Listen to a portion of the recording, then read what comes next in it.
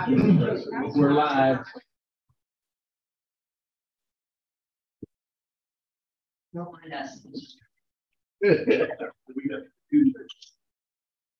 I don't mind. This is on YouTube, so you know it could go viral.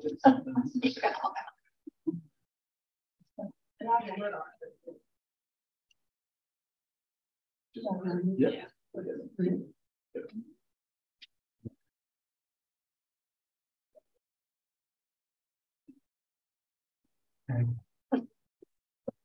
I'm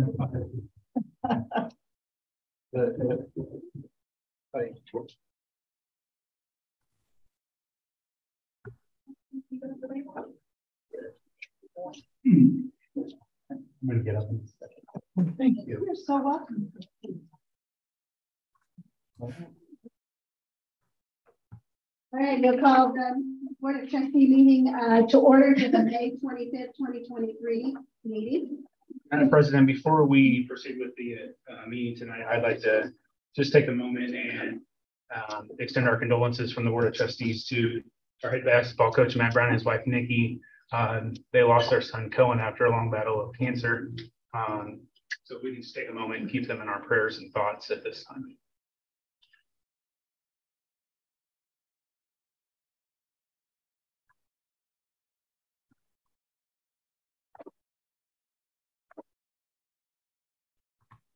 Thank you. All right, so looking at the agenda, I need an approval for the agenda as printed. Approve. All in favor, say aye. Aye. Fine. Do we have any citizens' comments? We have no comments. All right, introduction of some new employees. We do have some new employees to introduce, and first on the list, Dr. Michael Murders. He's not spilling over drinks back there. Would like to introduce some new staff in his area. Yes, so not originally on your list, so I was remiss rather in not adding new folks to new positions, and I wanted to introduce them tonight to the board. So in our quest to continually improve our tech ed division and structure and hiring the dean, we've also decided with that structure, we're going to, with the loss of a division chair, we were going to split those duties in order to have two. And so we have both division chairs here tonight, James So and Misty Burnett. And so they come, obviously been with us for quite a while and are going to move up and take on additional responsibilities. And really with that technical education division and the breadth of the responsibilities, the business, economics, and computer science aspect, and the advanced manufacturing technology, and then together that overlap. Those two will bring those skill sets to us, I think, take us up another notch and support our future new dean. So we're really excited, and they've already been running with this for the last several weeks. So I wanted to at least introduce them. We look forward to your leadership. Yes, Welcome. Welcome. They're doing great. Also new to you, but not new to us in a way. She's been here since February. This will make a little sense in a minute. Miss Sally Robinson. She is actually the administrative assistant for the Division 5 or the Technical Education Division. And so she's been here since February, but we were struggled to find someone for that position when Shelley left it, when I stole Shelley for the VP support. And so we were lucky to work through a temporary service and find that late. And so she joined the temporary service. So she's officially, as of May 15th, she works for State Fair Community College, drawing our paycheck, and which is great. But she's been here since February, been running, doing a fantastic job, and she's being mentored and coached by Shelley. So that we all think that's a great thing. And if Shelley's on here, that's a huge compliment, even if Mr. Carr says something negative. But we are glad to have her, and she's flying, just doing all kinds of things for us. So she's running. Welcome, Allie. And Health Sciences, Steve Rush. Hello, I am happy to introduce Miss Misty Lunch. She's with us on Zoom today. Misty, gonna give a wave. Misty is our administrative assistant at the Clinton campus. So our Gears grant, our Surge Tech Gears grant is getting us started with Misty, and she is taking over for Abby Tribble, who's moved over into the coordinator role at Clinton campus. So we're super excited to have her. She's from the Clinton area. She knows a lot of people in Clinton, and she's been a joy to work with so far. So welcome to the team, Misty. Welcome, Bessie. Hey, Charles. I get the pleasure of introducing you to Trenton Hammonds. Trenton's our newest member of our facilities department as a maintenance tech. And like all of them, he's hit the ground running. So glad you're on board. Say hi. Sing around campus. Welcome. Trent wanted to give a speech tonight, but I Dr. Bates, I have someone who's didn't make it on the list, primarily because he was hired in October. So in a period of time when there wasn't a dean, there weren't folks to do an introduction. Allow me to now finally introduce you to Curtis Street. Curtis is our trio director. He came to us from New Mexico, from New Mexico Tech, where he was the trio Upward Bound director for 6 or 7 years. He's been here, he's wrapped his arms around that team, he's turned the program into his own. He's the dad of 3 ridiculously cute little boys, right? Which only adds value all the way around. Anything else you want to add at all? I love St. Paris. So happy to be here. We finally bought a house, so we're settling Thursday. The full tie-dyed instruction by the retiring Jack Hayes, right? Thank you. Welcome. That's it. Okay. Okay, moving on the agenda for the approval of the minutes from the April 27th, 2022 board meeting. You that was out earlier. No objections, I'll be pushed to approve. Okay. Second. All in favor, say aye. Aye. Opposed, same sign.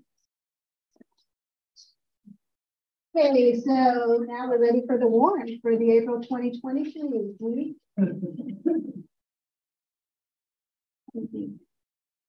For the month of April 2023, disbursement from the college for $4,199,605. As you see there, larger payments were 1.853, and that's payable. With 69.9 was to Westport for software from innovation, and 230,000 paid to Wingspan Construction for building renovation, and the rest either $1 million in payroll and a total of $199,605 will make it. Good. I would entertain a motion to accept that. Motion to approve. Second. All in favor, say aye. Aye. Opposed, same sign. Dr. Bergers, you want to introduce Dara? Or? I don't know if she needs introduction, but definitely deserves it. Ms. Bigler is obviously our extended campus director at Clinton. She has been a role model, a mentor, a coach for all our other directors, and continues to lead. In addition to just always working and always doing something, she has been a huge part. And I know Dr. Porter would echo and applaud. She and Bethany have been instrumental in our ability to continue doing some not only the reevaluating our process for admission enrollment, but they picked up the slack from the extended campuses and doing much of the admissions and enrollment work that was necessary when Dr. Porter got here and was trying to build her team. And they continue to do that. They're continuing, they're actually our experts in many ways in doing these things. So Dara and of course with Bethany, they complement each other, but with to me, it says a lot that we can have 2 leaders from our extended campus have such an effect on our daily work here on this. So it shows how our institution is truly aligned, and we have great folks at all. It takes great folks even at our extended sites just to make it continuous improving here. So without further ado, Ms. Dara Bigler, you take the show because this is your time. All right. Thank you. Well, that concludes this presentation. You just did a great job of sharing. No, kidding. I joked with Lisa earlier that Dr. Bates made it clear that Bethany set the precedence when it came to presentations for extended campus, and I was her mentor, so I feel like everything she said ×2 would be taken forward. So I'm going to share my screen here with you and make sure that we're all seeing the same thing. All right, are you seeing SFCC Clinton? Yes. Perfect, okay. So of course I am the director for the Clinton campus. I started my career with State Fair back in July of 2003. I was 12, not really, but it just seems like yesterday. And when you come to a job that you love and you feel like you're making a difference in, that makes a huge impact. Doesn't seem like work, you know, so that's important to me. When I started, we were at Clinton Technical School. We offered, we had about 12 students in 6 ITV classes at that time. I was fortunate enough to get to grow up along with the Clinton campus, you know, working on my own degree. For you, those of you that don't know, my husband was a state trooper who was injured in the line of duty back in 1996. And that kind of shook up our life a little bit. So I was really, you know, a young mom, a young wife, and I wasn't really sure what direction I was going to take. If you'd have asked me then, I'd have told you I was never going to work in education because my mother worked in education. So there you go. Here we are today. We have a fantastic team here at the Clinton campus. I've listed their names here for you. Hopefully I didn't forget anybody because that's not my intent. Abby's our assistant director. Michelle Slater's our navigator. Missy Lund, who of course you just met also.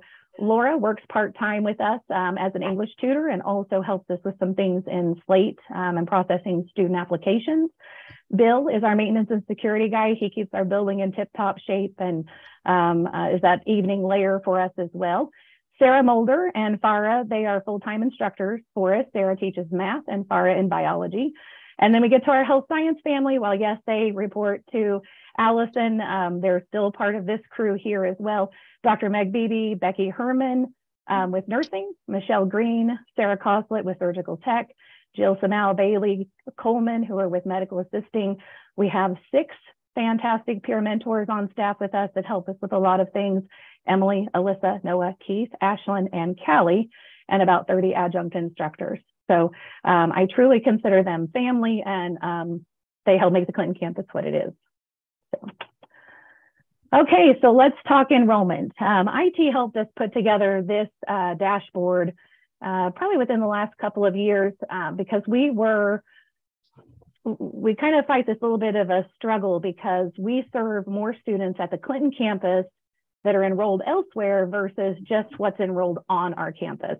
Summer, I don't know if anybody else worries about summer except for extended campus, and I say that jokingly because it's kind of considered, you know, a little icing on the cake. We are up for summer. It's slight, but it's still an increase. I hope that we see that residual when it comes to our fall enrollment as well. You can see by these graphs, we have a huge number of online students who aren't necessarily in seat with us, but are in online classes or at other locations. Derek, can you explain the graphs? Because we can't see the descriptions on what it is.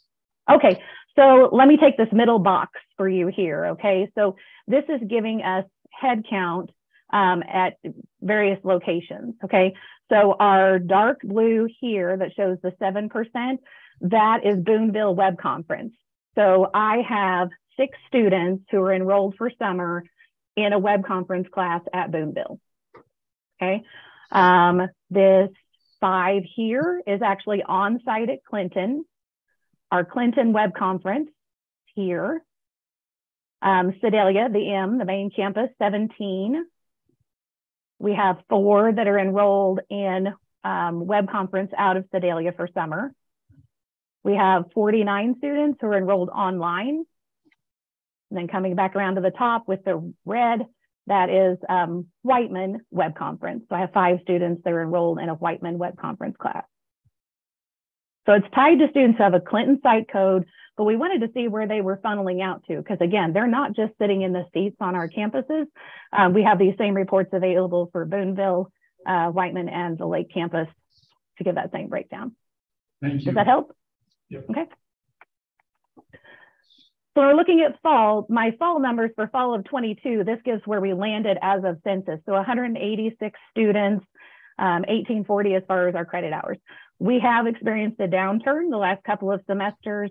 The fall of 2020 was very nice to us because at that time, Clinton was the only extended campus site that was offering web conference. So we had a lot of influx there at that time. Then I kind of had to start sharing the love with the other campuses, which should happen. That should happen, of course. So we're continuing to try to turn that around. Dr. Bates, one of my favorite questions he asked when enrollment is up, what are you doing? What are you doing when enrollment's down? I feel like my answer is all the same. We're always looking for the why behind it and always trying to unearth something new and different that's going to help bring that around. I do think it's interesting that in our fall numbers, again, I'm going to reference this middle box, 34% are showing enrolled online for fall. We also have, if you total up all the web conference numbers, they're in the middle box, 34% are also attending web conference courses across locations. So I think that is interesting with web conference and gives a little grip to that as well, that it is a popular modality for our students and we'll continue to work to improve that. Questions on this? Jared, what is web conferencing? Web conferencing, so it is charged at the on-ground tuition rate. Students have the option to connect off campus from home via Zoom. Some of our classes run blended so that they teach to a seated environment and a Zoom student environment. We have worked to kind of reduce some of those blended environments and just have students on Zoom. But Clinton, we kind of started that initially and Clinton kind of helped to spearhead that because we saw low enrollment classes across extended campus locations. You know, whatever kind of class, maybe I'd have 3 that needed it, and Boonville had 2, and the Lake had 5. Well, it's hard for us to run those with those numbers individually, but if we combine and we've got a class of 12 or 14, that looks different. COVID kind of took the rule book and ripped it up, threw it out the window, but it really helped my staff be ready for that transition. When we had to make that pivot during COVID, they picked up, taught right on via web conference, and then carried that forward moving into the fall semester that year. Thank you. Mm-hmm. So extended campus, not too many people ever leave extended campus. Let me tell you why. I feel like we have one of the best views of the institution, a 20,000 foot view. Even with our work with web conference, our work with Slate, I hope that that's some of the value that we've brought to the table is that we can see where impacts might be in different areas because of all the areas that we're able to touch. We are an extension of several Sedalia campus offices. We can't do our job without the support from those areas. Amy Schrader in testing and her crew, Angel Mefford in financial aid, the admissions group, all sorts of areas. We're just an extension, but we have to have them standing behind us and supporting us to be able to support our students, which they do. I think we share the perspective of whatever it takes, whatever needs done, we're happy to step in and try to make it happen. The last thing, that small team with big goals. Overall, I know there was a long list of people on that first page, but as far as facility management for us, it really comes down to a team of 4.5, managing a facility, a schedule, staff, all of that. So, and I set high expectations. I feel like we have high expectations for our crews, and I'm always asking a little bit more. So we got some really good news, and this was probably already shared, but I have to share it again because it made me very happy. J.C. Smith, who was pivotal in securing this facility that we're currently in with Care Organization, which then turned into True CDC. He was pivotal in the year 2 nursing expansion, Trek 2, here at the Clinton campus. He passed away in April of 21. Here a couple of months ago, I got a phone call from a local attorney. I try not to take a lot of phone calls from attorneys because they make me nervous. And he's like, no, he's like, I said, what can I do for you? He's like, it's not what you can do for me. It's what I'm going to do for you. I thought everything was settled with JC and his estate, and he made some wonderful donations in the community. And that's when they came forward and let us know that he left $1.2 million in furtherance of the nursing program at the Clinton campus. So we continue to work on what that's going to look like. There's a group of community members here and also from State Fair. I think we will lean toward naming the foundation or the governing body that helps with those funds in his name, because he has such a legacy here in the community that I think it will continue to cultivate additional donations as that moves forward. So just to highlight JC, we sure appreciate him leaving that as part of his legacy. Junior Summit. Some of you were present for this. Clinton High School, this is the second year that they have sent over juniors, all of their juniors, to the Clinton campus, which puts about 130 people, 130 juniors here. We had opportunity to represent 8 of the 14 sessions, 7 sessions in the morning, 7 in the afternoon. It is like speed dating, okay? And we had representation from Rochelle Hockett, Abby Tribble, Sarah Manuel, Carrie Young, Allison Ingram, Carrie Young, Michelle Slater, Curtis Grice, and Jennifer Hubbs. So from financial aid to TRIO information to being smart with social media, it really gave us an opportunity to be upfront with these students.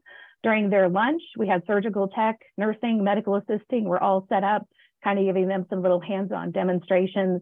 But we thank Lindy Johnson at Clinton for this opportunity with the Ayers Foundation, and we look forward to this event again next year.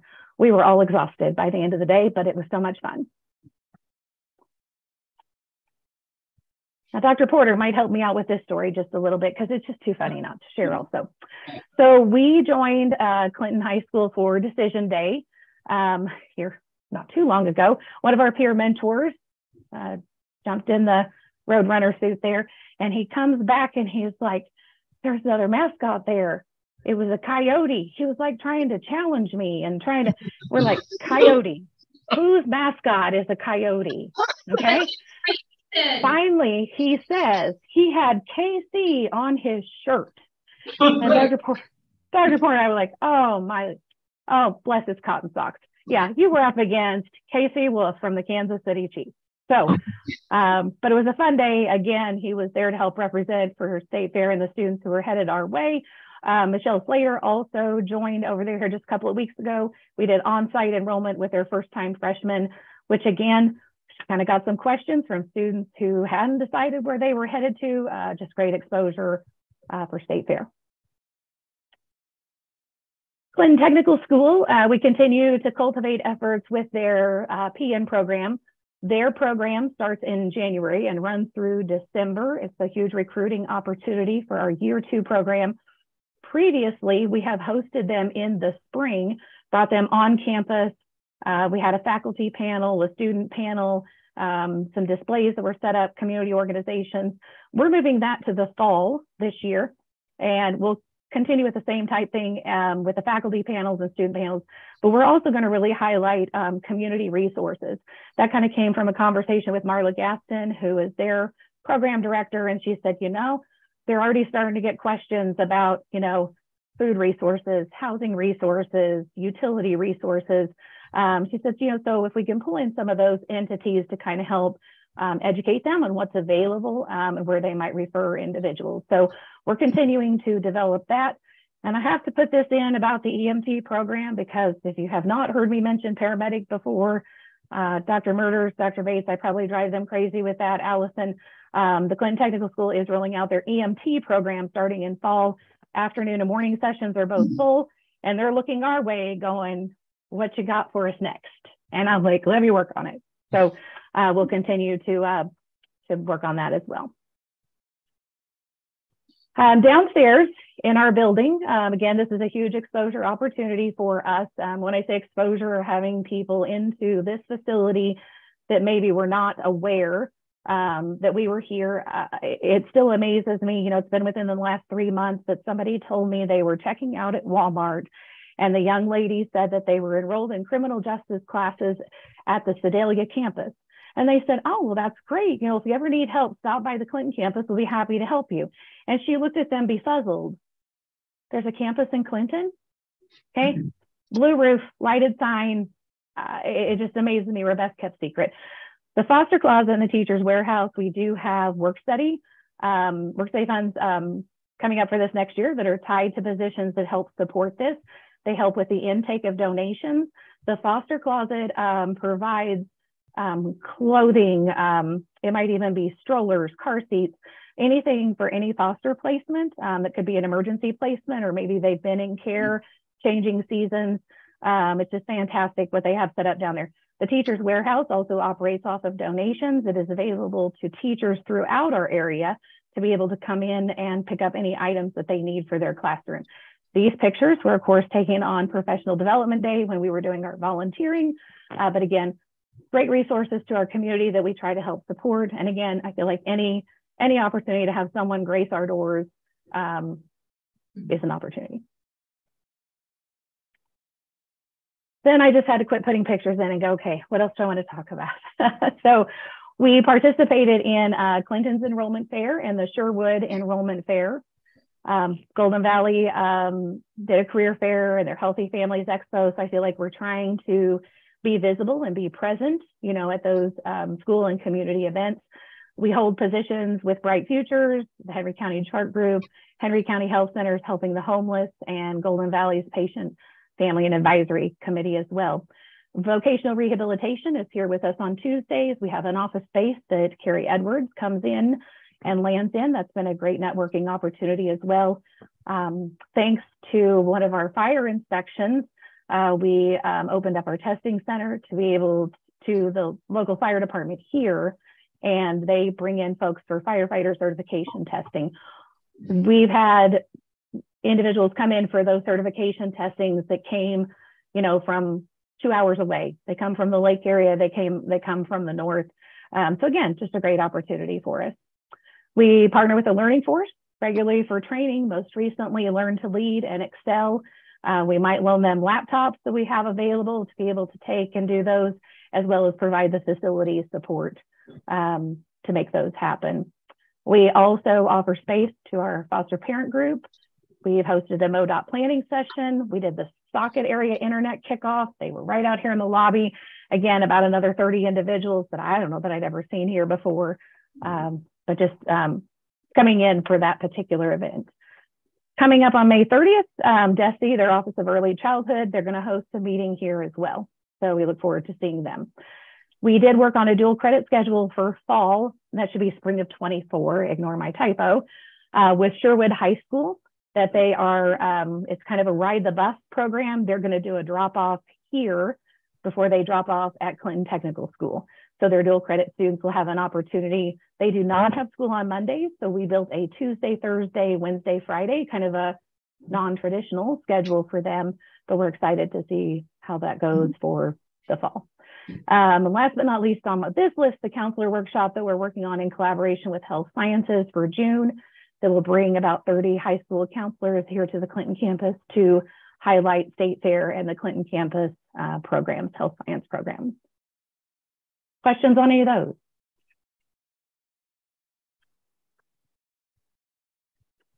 So graduation has come and gone, and I wanted to show you some faces just as the graduates. I shared some of these with Dr. Bates as well. The picture there to the left is of our medical assisting group. Emily and Ashlyn are pictured there. They're two of our, we call them peer mentors, but our work studies here at the Clinton campus in the second picture. The third one over is our nursing, year 2 nursing group from this year. And then the two on the far right, the top one, that's Olivia. She came through multiple hospitalizations, never thought that day would come. And I hope you can see on her face the excitement that day had finally come. The bottom one there is my niece, Rochelle. She was kind of in the same boat. She just wasn't sure she would ever see that day. And just, I hope you see the genuineness in that accomplishment, all their faces. We also, again, my 20-year memory, if it serves me right, I believe that Clinton was one of the first schools to sign an early college agreement with State Fair way back in the day. And I think that this was the first early college grad from Clinton High School. Her name is Harley. She graduated from State Fair on the 19th. She graduated from Clinton on the 21st. And oh, by the way, she technically had just finished her junior year. So she was a year ahead of schedule. It was accidentally overlooked. We had representatives there. Michelle was there to hand off her certificate, and they missed the announcement during graduation. So we had to give her a little extra social media love to highlight her accomplishment. But this young lady hit my radar a year ago, summer of last year. She was good friends with another student we were working with, and she came in and she's like, I went online, I printed the AA, I'm checking off classes.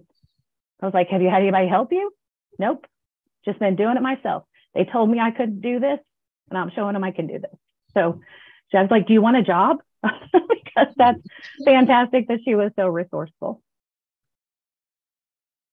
So my last slide here, if you've been to the Clinton campus, there is kind of a tattered piece of paper that is framed on the front desk. And the very top line says, without the student, there is no need for the institution. And I hope that if there is anything that that I and this team and this campus can carry forward is absolutely that message. I've shared a couple of things here. One was a thank you from one of our homeschool parents that she was complimenting how the staff made the enrollment process very seamless and very easy. You know, that sometimes homeschool students can meet with some challenges. And they went from taking a class, and it went so well, to being full-time students with us now, both of her children. So that's an awesome kudos that we wanted to share. The little snip that you see of the message actually came to Michelle Slater. One of our students yesterday reached back out to her. She got a call from the director of the dental hygiene program, and she was accepted. So of course, we love to celebrate those moments as well. You'll see Abby and Michelle pictured here. Again, two key parts of this team that I could not continue to do what we do here without them and their input. So my last little soft story that I want to leave you with, because I like to talk to my team a lot about ownership of the student. And, you know, it shouldn't matter what they need or at what point they come to us. It's about meeting them where they're at and being the one that goes, come on, I got you. You know, we had a dad that called me up. His son was a high school senior, and he was going to take him out of school on a Wednesday. And it was he's like, this is the day we've got. He said, I want to go to Sedalia and I want to do a tour. Would like to do a tour with him. I would come to Clinton, do a little tour, talk to you all, kind of get a plan. Kind of was trying to work out what son wanted to do, you know. Okay. It was a day that was admissions was heading in 15 different directions with 8 people. That's how it works, you know. And I'm like, rats, who's going to give the student a tour? That's calling a favor to Dr. Bates and go, boss, I need to give a tour. I called up Dondi Ramirez, and anybody that knows Dondi, he was raised in the extended campus, started with us as an instructor. I was like, I need a favor. Said, I know you're probably busy. We're in enrollment, but I need a favor. He's like, I got you. What you need? And he stepped up, spent an hour with that student, met him in Hopkins, walked him around, showed him everything, answered their questions. They came back here and met with us that afternoon and just thrilled about what they saw and about the opportunities that they saw. So that's what it's all about, is making that connection, ownership of the student, whatever we need to do to move them forward. So thank you all. Thank you for your continued support of State Fair, of our extended campus locations. I can't say that enough, but I hope this gave you a little bit of insight to the Clinton campus. Thank you. Any questions? Thank you, Darren. Right. Thank you. If you come to the employee recognition ceremony, Darren will be receiving her 20-year pin. Oh, awesome. Look forward to seeing you. Be there. So. All right. Right. Have a good night. Thank you. Thank you very much. Okay, so looks like we're ready for item number 8, the athletic complex design. Hey.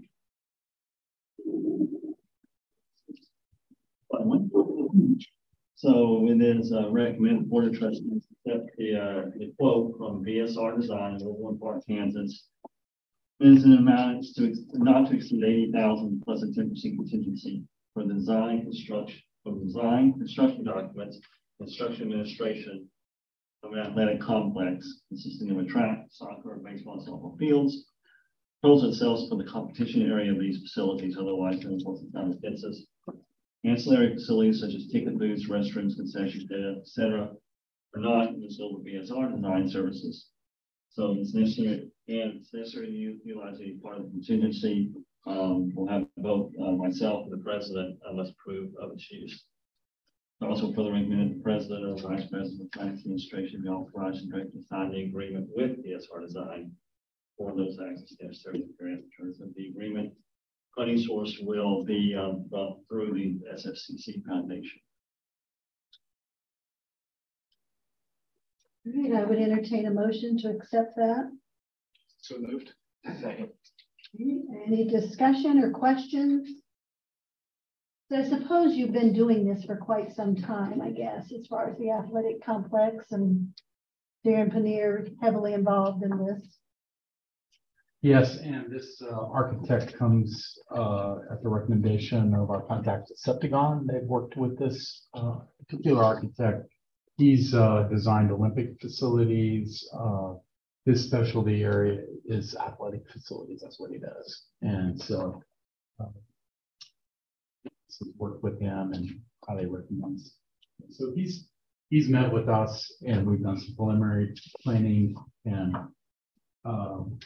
work for our fundraising efforts to set that in place. And we've had good experience with it. We're now ready to work on the next phase. Any other questions? All right, all in favor say aye. Aye. Opposed, same sign. And I do want to call say hi and thank you, Amy. I know you were mentioned in the last in the institutional report, and Amy's with us today. And I apologize. I meant to say that as soon as the dare was done and forgot. So thank you for joining us today. I think it might be important to note that we're using the City of Sedalia facilities for baseball and softball. Now, the indoor facilities we have, going to the synthetic will allow teams to practice at times when, due to weather, would otherwise be unable to do so, and that the soccer and track facility is a combined facility that both programs we designed where both programs can use that facility is the way it's being presented and proposed. And yeah, in addition, the track team uses facilities all over. We use facilities at the high school. We have some little places on campus where they, practice some of the throwing events and things like that. So this would consolidate our track and field into one place as well. It's a good point. I'd go along with what Richard said. When I was attending school here in the late 80s, mid to late 80s, basketball, we didn't have the multi. We went to the state fairgrounds. They had a wooden floor they put down in the floor of the ag building. That's where we played our home games, so where we graduated from, and the level of professionalism that the structure displays for our sports team kind of blends, in my opinion, with the level of professionalism for the other structures that have been created on the State-Fair campus. So I think that holds as a huge monument to what work's been done and is going to be done, and also bringing our students and not just students, faculty in as well. We currently have about 300 student athletes. Okay, all right. So now the sonography lab remodel. So as we continue to do some remodeling to our facilities here, it's recommended the Board of Trustees accept the low bid in the amount of $38,500 from Very Good Construction. We also know for the remodel of Building 243 for not necessarily the sonography faculty and staff, but for other faculty and staff in the health sciences. That's a little misunderstanding on my part, but for other health sciences faculty and staff. 2 other bids were received. recommended that the Vice President Finance Administration be authorized to direct and sign the agreement with Very Good Construction and for those actions necessary to carry out the terms of the agreement. Funding for this will be college capital reserves. So we've been started on a plan on office space that we've been implementing over the last year. And we have some health science faculty that are sharing offices. So that's not a real conducive situation for faculty members, especially when they're meeting, conferencing with students and things like that. So this is part of that plan, moving our sonography lab into a larger area and then converting that former lab space into classroom or office space. So just a little bit more information on that. All right, I would entertain a motion. So moved. Second. Any more discussion? Keith, I was wondering, was it simply the low bid as to why we went with this construction?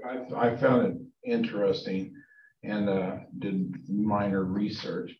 The company that's been recommended has been in business, I believe, is a year and a half versus the other one on the high end of the quote, been around for 27 years.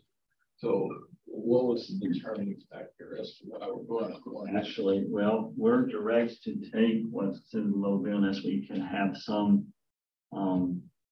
valid reason not to, that we feel they would not be able to perform properly the construction, and we have nothing to believe that they are not able to do the job at this point in time. They were a little bit, and so I know Ben Burson, who is our project manager, he was very supportive of choosing them. So in the absence of any reason, yes, you're right, we went a little bit. Yeah, I worked with Ben. I worked with Ben on this, and so he actually knows the work. So these folks aren't just like 1.5 years in the business. They actually have been in the construction, but they started their own business. So it's only been around formally a year and a half, but the folks as it have been part of other businesses or whatever, and they've been successful. Yeah, and he's well aware of them, so we felt. And I did notice they had a physical address in Columbia as well as Nelson. I was just curious why that was, if there was something, and it sounds like there was something else.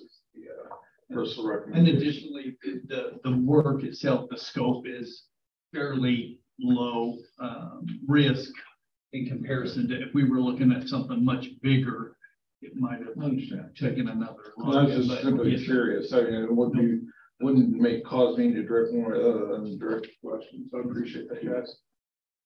And we had this company redo the stage 4 in the theater over Christmas break. Great job, no complaints. So thank you.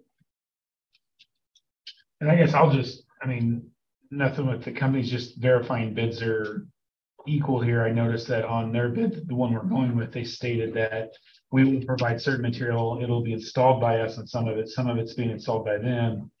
Looking at the other bids, it appears that, is that the same, like the carpeting? I mean, it's all equal, right? Like, I guess they're all bidding the same technical scope. Yes. Okay.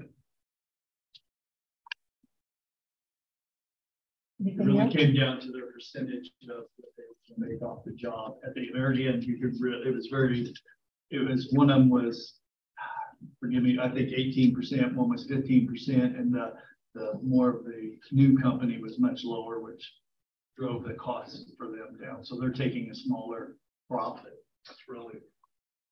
Yeah, the other two bids just make it appear like they may be doing a little. I just want to make sure I was reading it right. Is all I was really after.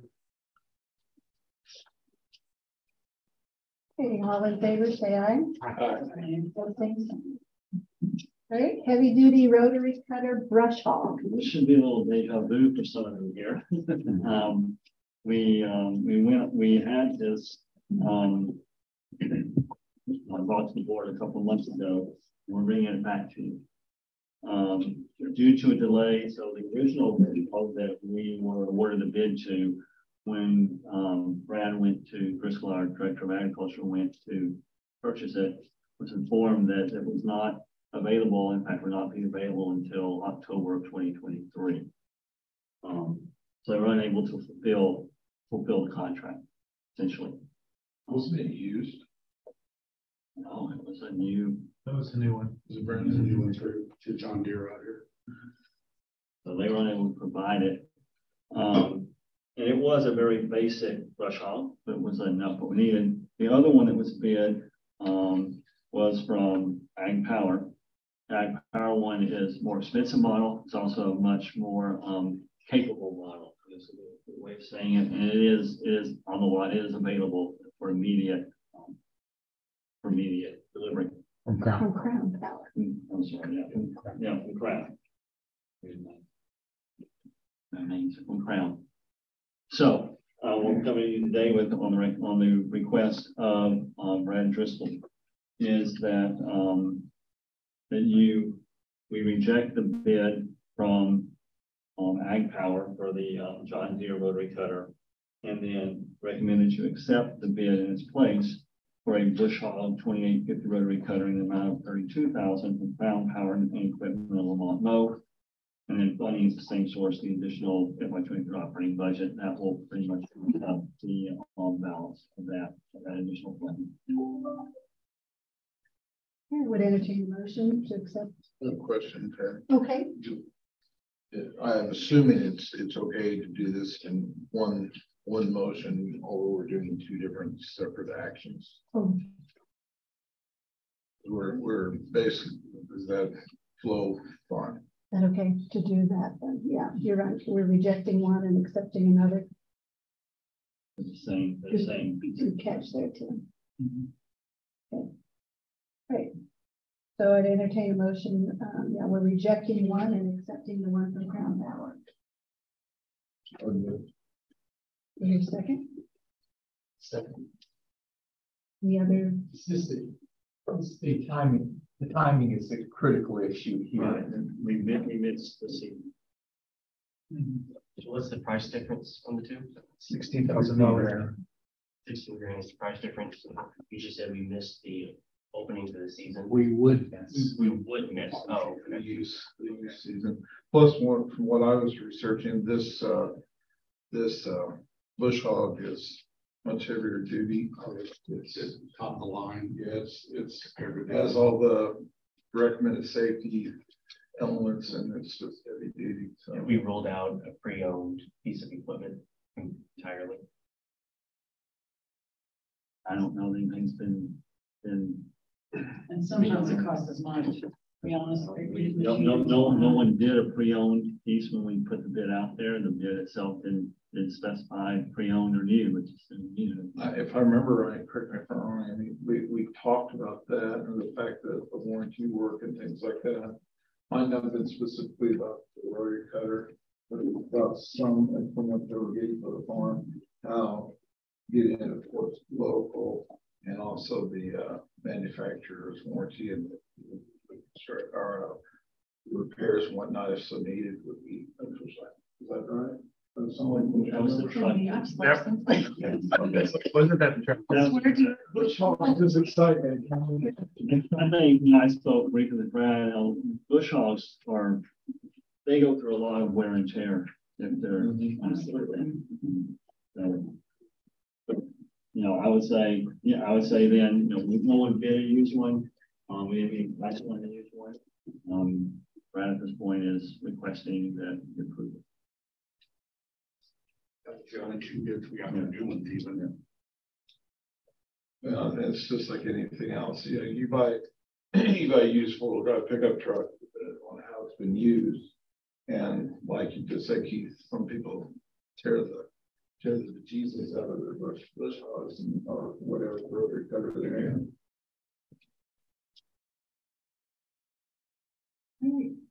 All in favor, say aye. Aye. Opposed, same sign. Okay, storage area network refresh. I'm going to Just for Haley to describe what we're doing here. I spent about an hour with him trying to figure it out. I don't really understand. But he's going to explain to you what we're getting, why we're going with a bid that on the surface may look like it's a little more expensive than some of the other ones. To your point about, about we always go with the lower bid. In this case, we think we are on a long-term prospect. Short-term, some more, but long-term is going to save us a lot of money with this particular vendor. And give his explanation in 5 minutes of that, so you can understand. 5 minutes. Or I said mine was an hour. So Heat to English. Here we go.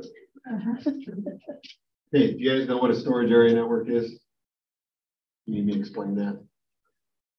Basically, back fault. I will. Your electronics. There you go. That close enough. Exactly. Yeah, pretty close. It's like a gazillion of the hard drive in that laptop. Man, there's only 3 things I know. I know this. Baseball, that's a good one. So what this storage area network does for us is it sits in a data center. It is a repository of all of our online and digital files and documents. Okay, it's pretty important. It's pretty important. It's core to everything that we do. It's super important that it's highly available and that it's fast, because we get thousands upon thousands of requests on it at any given time, because we have people putting data in, we have people taking data out, putting files in, taking files out from a lot of different ways and directions. So it's super important to this institution. It's one of 2 units. The second unit will be up for refresh next year. And the reason why we're here right now speaking about this is because the company that we currently have, the manufacturer, is end of life, end of support. We're done. I mean, it is done. So this particular unit, the reason why we picked it is because when we move from a unit like this, we actually have to do a migration. And that migration will cause an outage. Okay. The architecture on this one, for future purposes, does 2 things for us. Yes, first off, it gets us in the door year 1 at the rate, at the pricing that we wanted, but it has subsequent maintenance per year. What this architecture does, it includes again, I'm translating here on the fly. It includes equipment embedded in the unit that allows us to be upgraded in a modular way. We never will have an outage for the life of this unit. The other part of that is because it includes that new refresh automatically in that annual maintenance, it's refreshed more often than 5 years that we get right now. So the life expectancy on this unit actually has some industry history to it of 10+ years. So that's why we think we're getting a better value for the equipment doing this way. It is state of the art, it's super fast, super efficient, and we get some benefit out of it in the long term.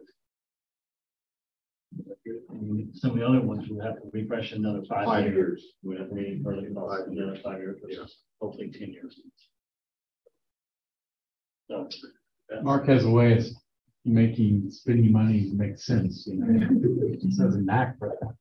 But anyway, to this point, this is probably what it is. I mean, literally is the backbone of all our data. Everything you do.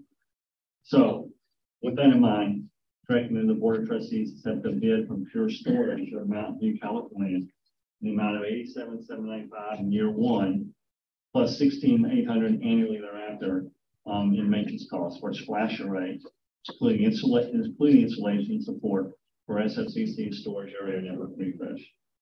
The Pure Storage solution is the most cost-effective solution over time, and funding is through the FY24 operating budget and subsequent operating budgets. So this project has gone through budget review for the next fiscal year, yes, and had a priority high enough that it needed to be included in the budget, which we will formally approve next month. It's at the very top of Mr. Haverly's list of additions of adds to FY24 budget. And I'll entertain a motion to accept. So moved. Your second. Second.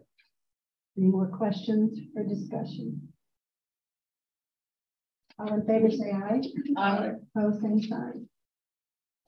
Thank you. Thank you.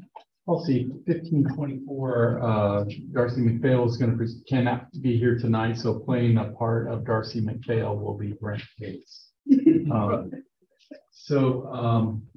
Policy 1524, if you look at tab 12, describes our administrative organization, our distributed leadership. And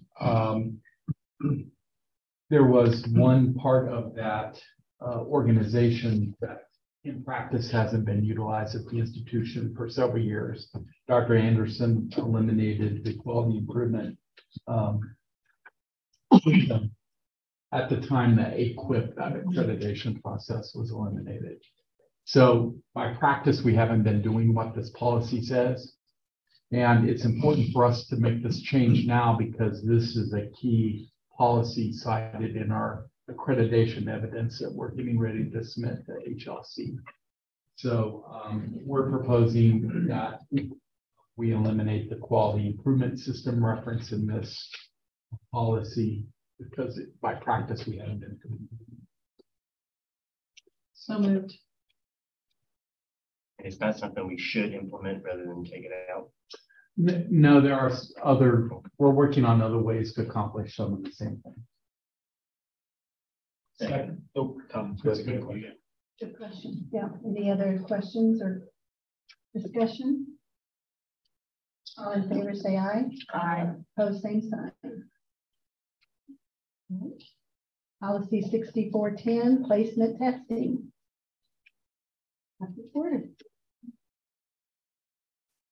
So what we have presented for you this evening is a change to the policy language in 6410. Previously, the policy talked specifically about assessment and mandatory placement for students. It also referenced placement testing, ensuring that students be placed in a course sequence at the level where they're most likely to succeed. Scratched some of that language and focused more on language centered around scores rather than individual tests. The reason for that is we need to be able to add our guided self-placement tool that we created during the COVID-19 pandemic as an option for all students. So if you'll recall, I don't remember how many of you were on the board. We'll tell a little story about COVID-19, right? In a period of time, congregate testing was not an option, right? For several months, there were no ACTs, there were no SATs, there were no active placers. We simply couldn't come back together and come back on campus. So in not only did State Fair, but many colleges and universities had to scramble to find a way to either move forward without placement testing or find an alternative way to do that. So in the period of time before we were able to do Zoom proctoring and have all of the allowances and approvals to do that for all of the different testing agencies we work with, we needed something to be able to continue to move forward. Because at the time, placement testing was a huge part of our admissions process. You could not become a student without a placement test. Amy Schrader, the division chairs, a number of faculty, huge committee of people wrestled with how do we want to do that as an institution. So they developed a tool that essentially is a survey that allows students to go in and take a look at English examples of questions and math problems, and then ask their confidence level in being able to solve something that looked like that, right? So the entire tool is based on a student's self-efficacy in those two areas. Once they get through the tool, it generates a score, right? And we use that score to place them right now into courses, or to recommend that they be placed into courses in the math and English sequence. Those gateway courses are also the ones that we offer that are less than 100 level, right? So if you walked out of the ACT with 12, right? There is a math course here for you, but it's not college algebra, right? There is a sequence of courses to try to get people prepared. What we need to be able to do is change the policy language to reflect the fact that it's not a test, but it is still a score that we're going to use to move them forward. What kind of questions can I answer for you in that regard? Yes, sir. So the placement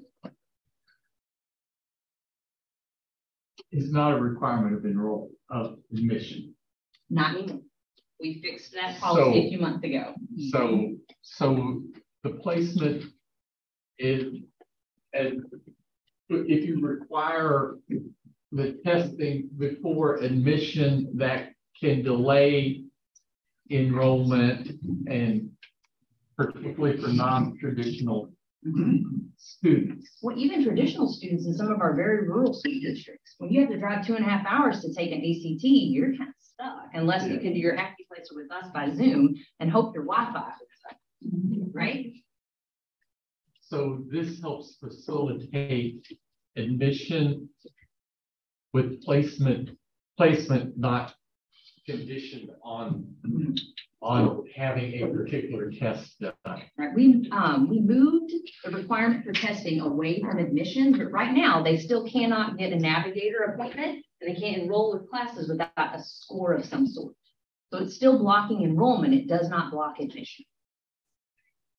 So this will eliminate one of the barriers to getting a student enrolled and ready for classes. It might not eliminate the barrier, but it's sure going to lower the fence.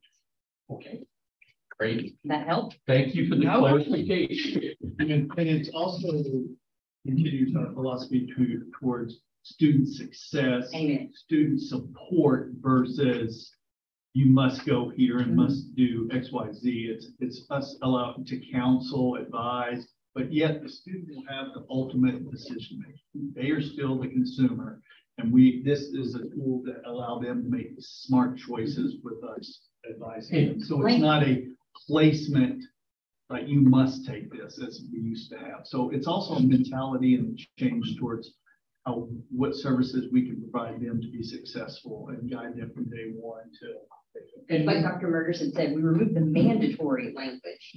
What you don't have in front of you for policy, right, because this is board level, in our regulation and our procedures that we're changing on campus, they're not going to be bound to that number.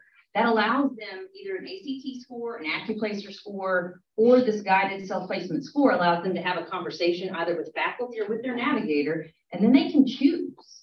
Well, you'll see, because other institutions have experienced this kind of change, you might find non-traditional students score into pre-calculus, but they are terrified of taking math because it's been 15 years. They can choose to place themselves down. You may have someone from an under-resourced high school that technically the last time they took an ACT their junior year because they couldn't afford it, can now choose to place themselves up if they feel like they have the confidence to work it out. So you don't get that language, you get this one. And you also, am I correct in remembering that we also added and approved the addition of tutoring? Yes. Of additional tutoring one of the positions, and that the rationale for adding those were to help with this, this way of placement testing. That paradigm shift that Dr. Murders was talking about, this is a fundamental shift in some of the access to those gateway courses and then overall operations. What services do we owe? We made that a priority. You all made that a priority as well. So how's it turn out so far? We haven't, since we came back on campus, so for the last 2 years, the only time guided self-placement has been offered as an option for students is that they didn't have high-speed broadband at home to be able to do. It's very limited. Yes, very limited. How has that turned out? Amy, do you have, I mean, we're talking maybe 20 to 30 students. We haven't had many students use it to actually enroll and then complete a class. So we just haven't had it in place long enough. We haven't had it in place, we haven't have a true study. We are relying a lot on data from the pandemic and that limited time that we've used it for enrollment purposes. And we just changed that policy a few months ago. But we also have sister institutions in the state of Missouri that we're pulling from their experiences as well, because they have done this a few years ahead of us. Seems like to me that it holds that function very well. That's what it's for. But to me, it also years as though it's shifting your mindset from your traditional, I graduated high school, now I'm going to move into college. They're starting to make decisions as opposed to being led around. So I think that actually is a huge benefit. The old in loco parentis, right? That we are clearly acting as your parents because we know better than you. That is a long since gone philosophy. Maybe it's college level, high school. But I think it's very good for that purpose. And that purpose, that you're actually experiencing real life decisions that you're going to be expected to be making. And there are things that a placement test cannot measure. They don't know what your support system at home looks like. They don't know how many other people are pulling on your Wi-Fi. They don't know how long it's been from college. It is a blind number. This allows students to make a decision on their own. How has policy changed? How will that work with our briefing agreement?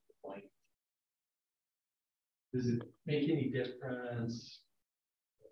Does it hinder? Does it facilitate? Actually, it's how we support those students they were going to give us.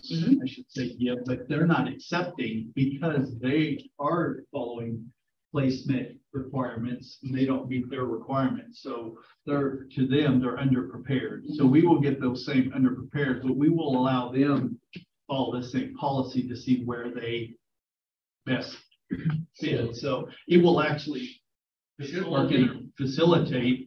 That will be a great place to see results.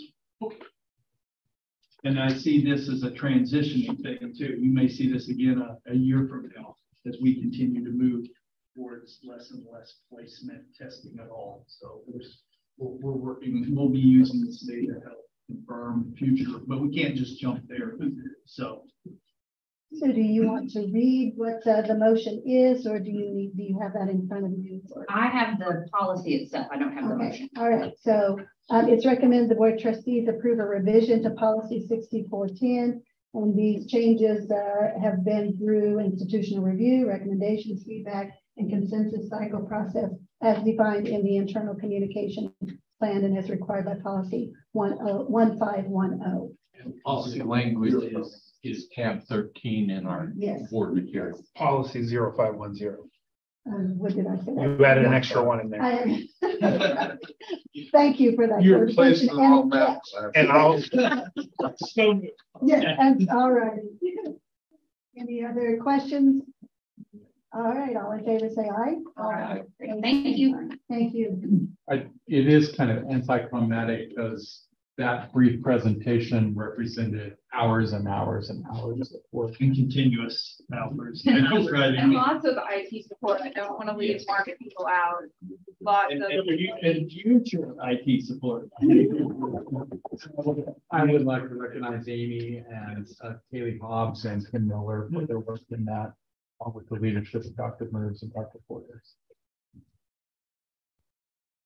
Okay. And Jim. Jim coming in. Once in a while. Absolutely, Jim. I didn't even Brought water to everyone. No.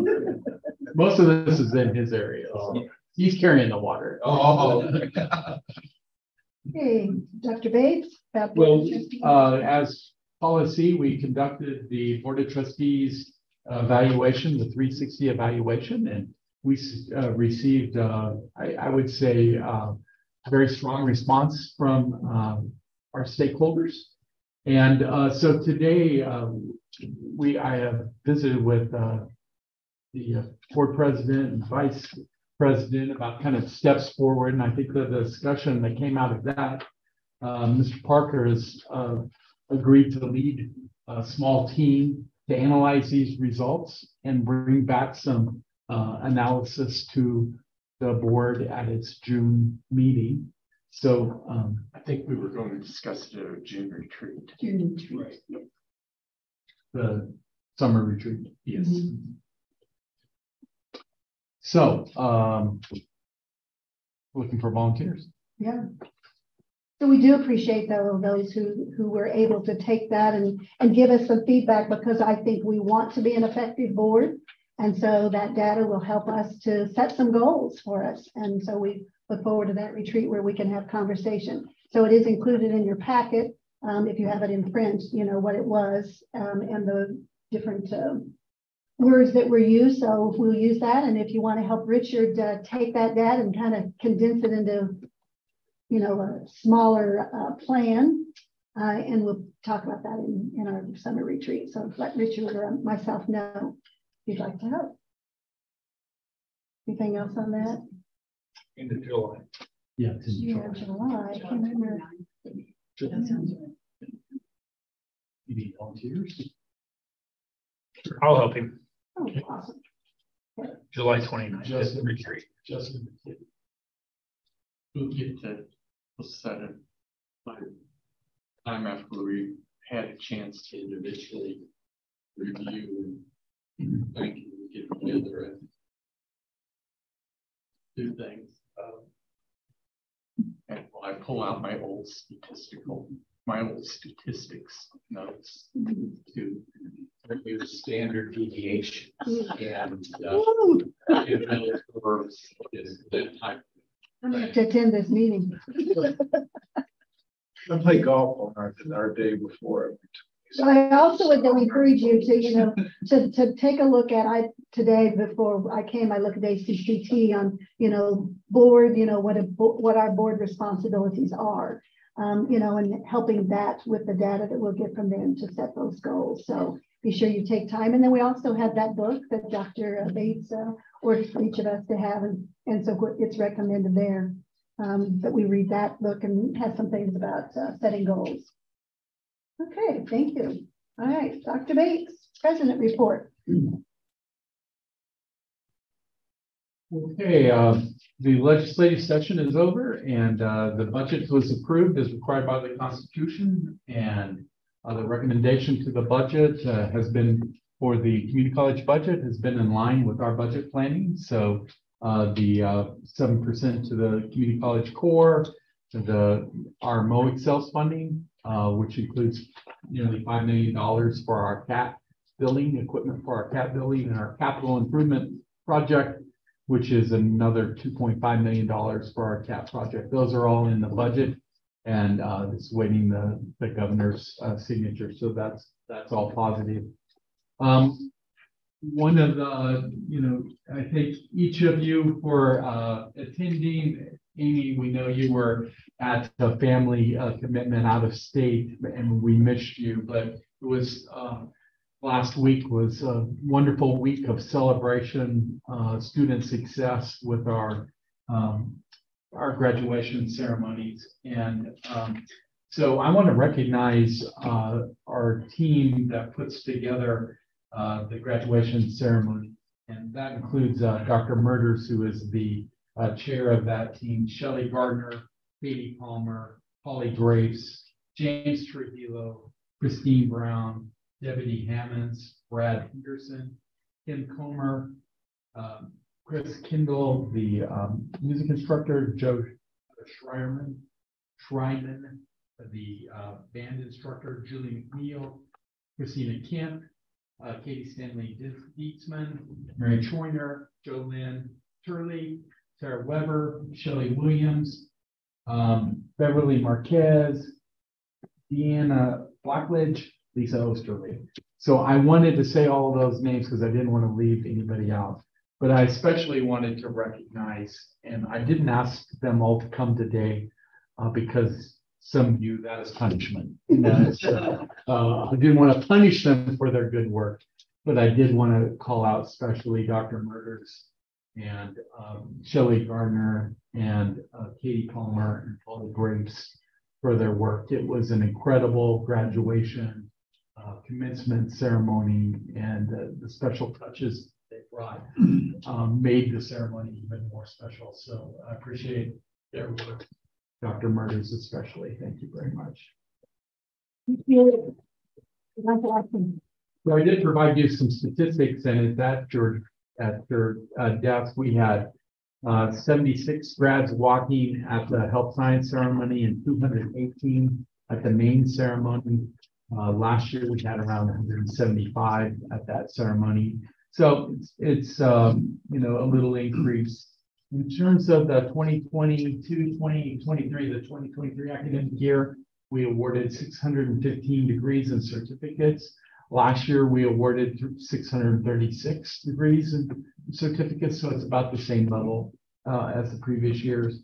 But I thought the breakdown of degrees and certificates was interesting. 319 Associate of Arts degrees, 153 Associate of Applied Science degrees. Those are our technical degrees and health science degrees.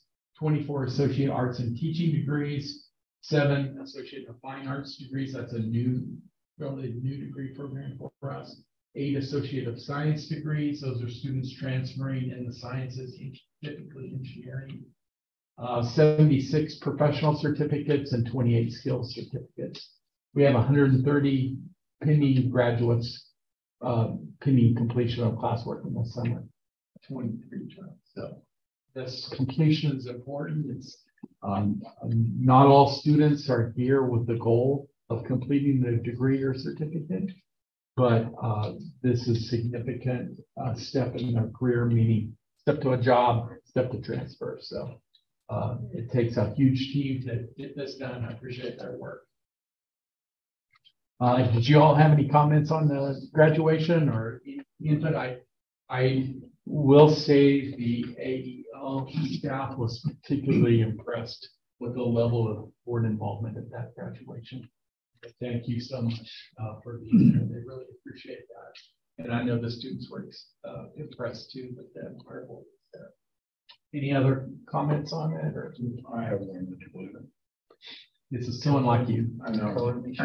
I haven't been to a plethora of graduations here in my short time on the board, but I will say I think I know the major retired in the Air Force. It might have something to do with this, but the level of organization, knowing what we're supposed to, I refer to it to Lisa as my homework. So I brought my homework with me. I mean, it's like, that was amazing. I love that because you knew what was going on. So although you might blow it off and say, oh, somebody else, you might even say that the guy sitting to your left did it. We know that's not true. Because he did it. He paid for it though. That's okay. That's okay. But the level of professionalism that you brought to that particular ceremony or series of ceremonies, I very much appreciate that. Thank you. Well said. All right, and if you look at the calendar at the back of the agenda, I wanted to call your attention to a couple of things. First, not on your calendar, but at your table, Saturday, June 3rd is the Benton County Art Fair. And State Fair Community College is a key sponsor of that. Arts, fine and performing arts are important to us, and it's a way to extend out that support to the Benton County community.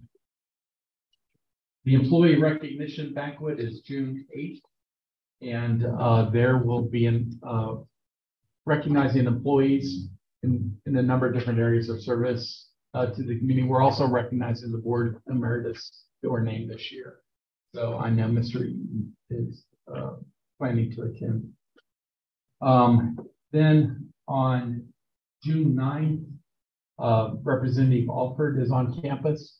He's hosting his Agriculture Advisory Committee meeting. It's his own meeting, his group that advises him on agriculture issues. He's hosting that meeting on our campus. And so we're honored to have them on campus, the representative in his Agriculture Advisory Committee. That will be his first visit to our campus. It'll be his first visit. And so we are planning a tour. His schedule is somewhat limited. It'll be probably an hour-long tour. But if somebody would like to join that tour, we'll send out information when that time has been firmed up with the representative's office. We do have a group joining the United Way Day of Action, June 17th, led by Angie Gentry, math instructor. And so we appreciate her work in leading that team. The year-end employee picnic is June 28th as well.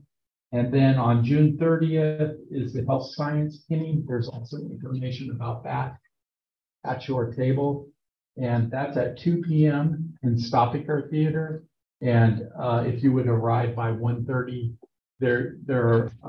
I'm not for sure, Allison, but I believe the group will gather probably in Stoppiker 60 to dress for that, but I'm not for sure if that's exact one of the classrooms there. June 20th to June 22nd is the Missouri Community College Trustee and Executive Leadership Conference. President Wood and Richard Parker is attending that. I'm probably not going to be there. I'm expecting to be at my family's wheat harvest, but Dr. Murders will be there. Keith will be there. I believe Dr. Porter will be there. And on Wednesday evening, the agenda is free. Keith will be hosting dinner for everyone. Fun officer. He's going to be the fun officer taking folks out for dinner. He's pretty good. He's good. He's good at it. Last one was a success. I think he said sushi. All right. And finally, this week, I attended two meetings in Jefferson City. One, I'm on the Commissioner of Higher Education's Advisory Committee. And so met with the new commissioner, Dr. Boss. I placed at your table a short bio about Dr. Boss. So, but it was good to meet with him. And so he shared with us his goals for the upcoming year as the new commissioner. He's going to continue to press on with the department's strategic plan and initiatives. That's significant for us because one of the goals of that strategic plan, the key goal of that, is to increase credential attainment from adults in Missouri to 60%. And so that's a stretch goal. We're well below that in our region. But I think that's an opportunity for us to build that into our enrollment management planning. And there's other reasons for us to do that as well. But so he's continuing that. He's working on organizational integration of DUDE, integrating the workforce development staff, which used to be a different unit in the state government, with the higher education department. So there is additional synergy that can occur. He's preparing for the 2024 legislative session. He's conducting listening tours, and indeed he'll probably be in our area to meet with our board, see our campus, and learn more about State Fair Community College. And he's highly involved in that new funding formula that they're working on.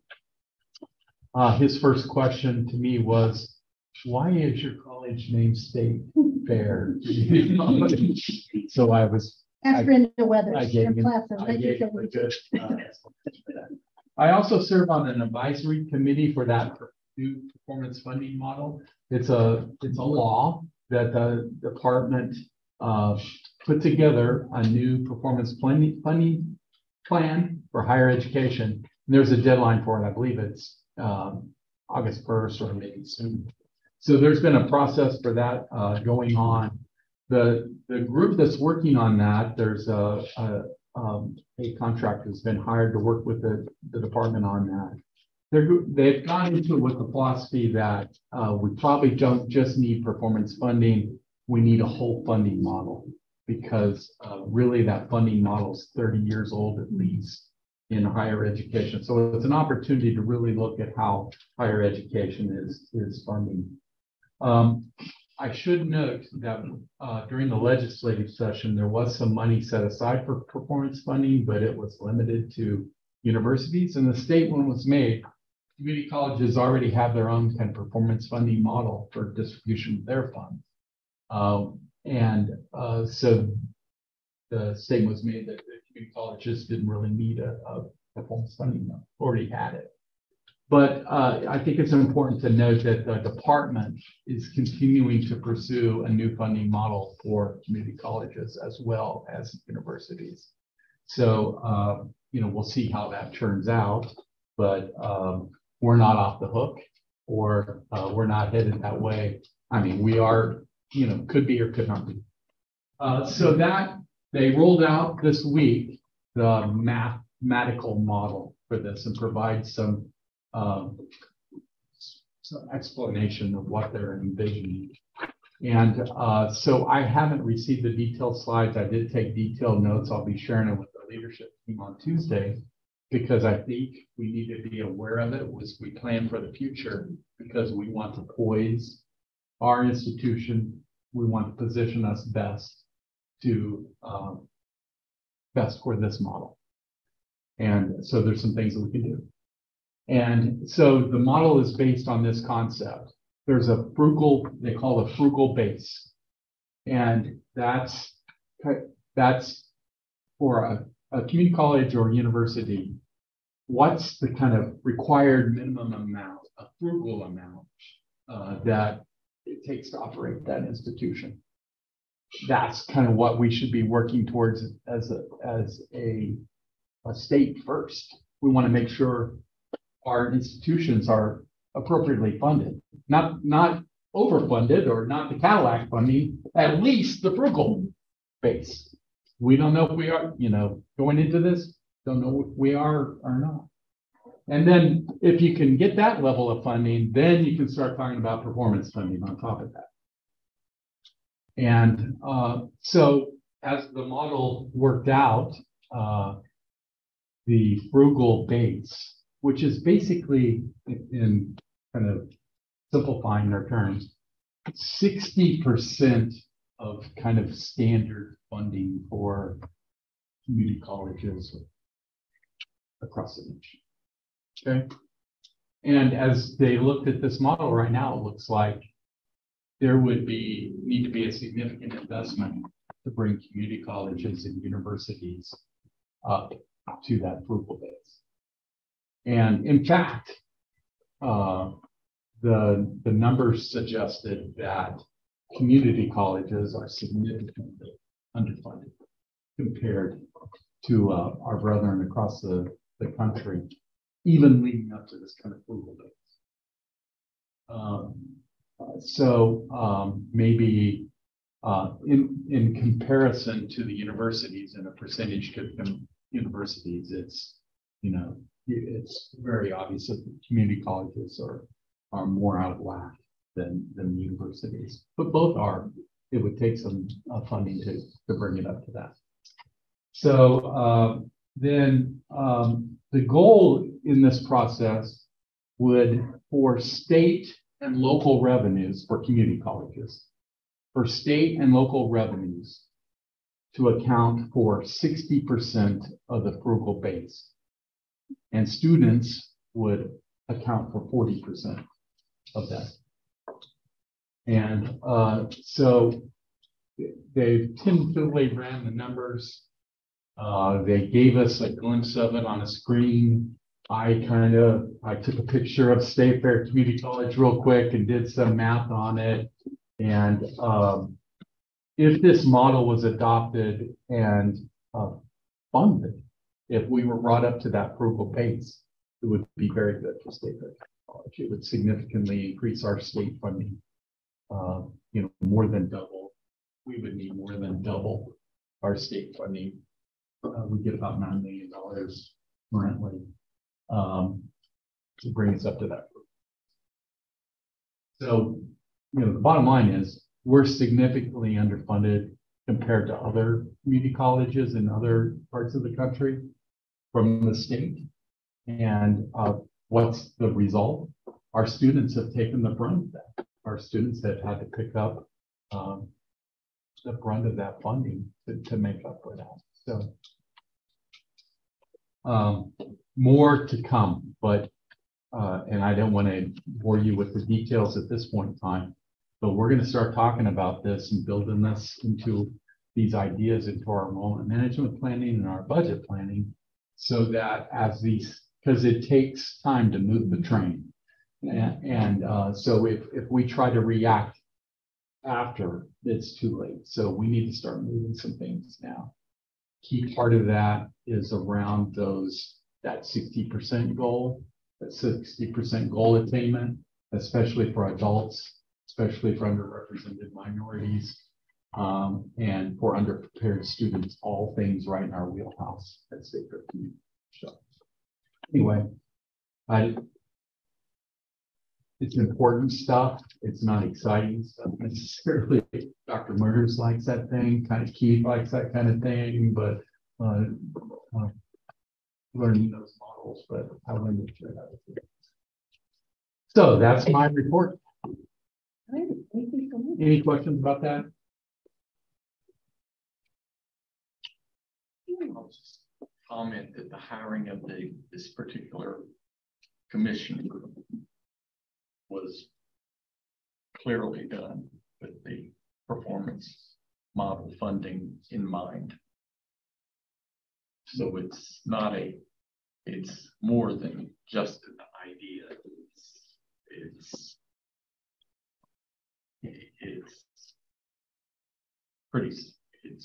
at least in my mind, it's relatively certain that we'll be going to a performance funding model.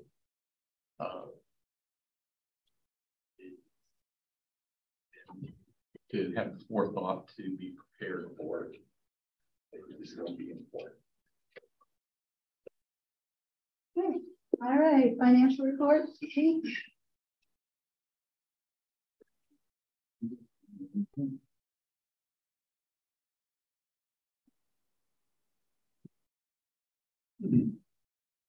Speaking of frugal, it's time for the financial report. And by definition, we are frugal because we live within the means that we are given. The report for April is attached. I will say that as I look at the, our main source of funding, which is tuition fees, we were probably in the year about 1 to 2% below budget on that, which 1 to 2% is what, between 150 and 300,000 short. So that's not necessarily we had a slight, our enrollment's a little bit lower than last year, but it's really the mix of the enrollment that we're seeing a little bit different there. So just make you aware of that. But we make up for it in a lot of other places. The state with the Missouri One Star funds and other funds has been particularly supportive of colleges and some of the grants they give us, the industry training, Missouri One Star, that's what's driving that. State appropriations, strong this year. Local property tax collections are stronger than I was expecting, so that's helping us out as well as the byproduct of a otherwise not particularly great inflation picture, which is out with some original investments. So overall, we will, I'm pretty certain we'll end up higher overall on our general fund revenues when the year is done, but we will be a little bit below budget in terms of the actual tuition fee. From an expenditure standpoint, you'll see that we're obviously well ahead of our budget on operation maintenance plant. A lot of that is due to the construction we're doing, the way we are accounting for things right now. There are a number of capital expenditure there that when the year ends, we'll go in and reclassify some things into capital expenses that we're doing. But we bought a lot of equipment this year. We built a lot of stuff. We have used some capital reserves this year. We approved an extra 150 for the farm this year. So there's some things in there that we're doing to get us ready for the future. It's the reason we have, some of the funds running. So we are doing some things to certainly make that. So you'll see that obviously be ahead. I still think overall the increase in our revenues within our general fund revenues will be greater than the increase in our general fund expenses when it's said and done.